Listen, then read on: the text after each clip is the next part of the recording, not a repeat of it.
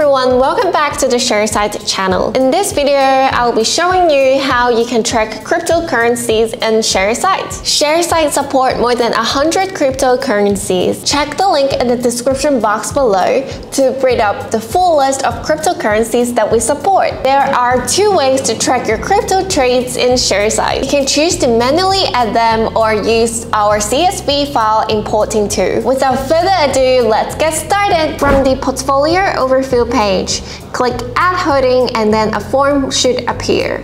Complete this form by first entering the name or code of the cryptocurrency. Then, select the trade type where you can choose between a buy trade or opening balance. If you have selected a buy trade, you will need to provide the trade date and enter the quantity of cryptocurrency you bought.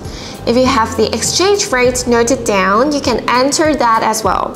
If not, Sharesight will automatically populate the value for you.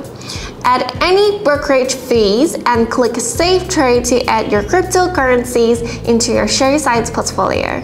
If you have selected to use an opening balance, enter the opening balance date, total cost base and quantity. If you know the exchange rate, you can put that down as well, or you can choose the rate provided by Sharesight. You'll find that Sharesight will work out the average cost per share value, which will be helpful for tax reporting.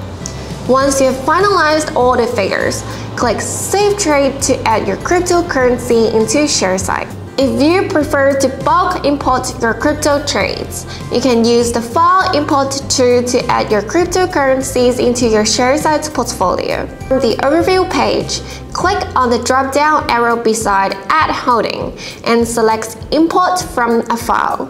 If you have exported a file from your broker, kindly make sure that the file has the following required data: trade date, instrument code, market code, quantity, and transaction type, whether it is a buy or sell.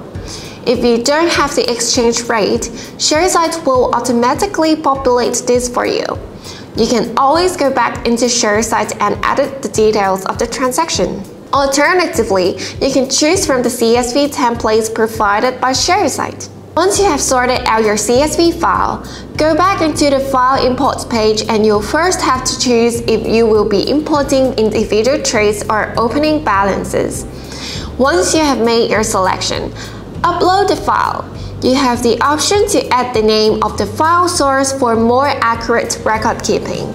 In this example, we'll be importing individual trades.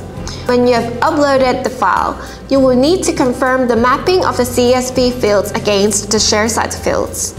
This is to ensure that Sharesight will properly read and match the information under the appropriate fields in the import process. When you have finalized this step, click Start Import Now.